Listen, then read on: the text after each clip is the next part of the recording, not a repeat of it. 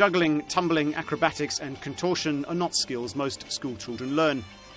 But for some of the 1,000 underprivileged kids at the Phare Ponlo Selpak School, or PPS, these are as much a part of the curriculum as mathematics and languages. The skills have taken PPS alumni to the US, Europe and a host of countries in Asia. Among them is 23-year-old contortionist Pin Punam. At 7 years old and with a violent alcoholic father, Punam picked up trash for recycling to earn money for food. At 13, she joined the school's Circus program. And the school helped me to change my life. That from the poor kid, from the little girl who working in the town, who was a trust picker, to become an artist.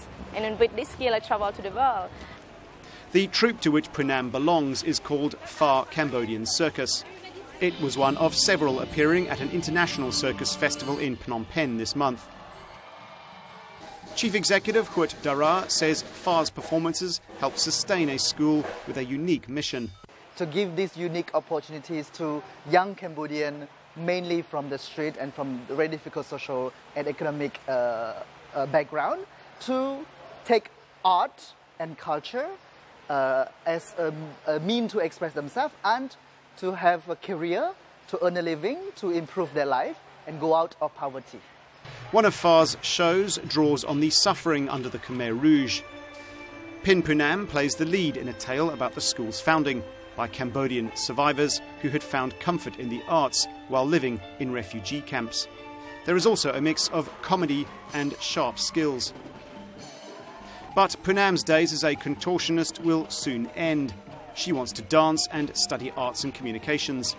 Her big dream is to enter politics, though her friends say that's a crazy ambition.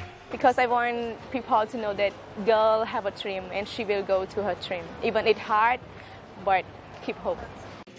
Until then, she'll keep performing with her talented colleagues, combining their skills with just enough near misses to keep audiences on their toes. Robert Carmichael for VOA News, Phnom Penh.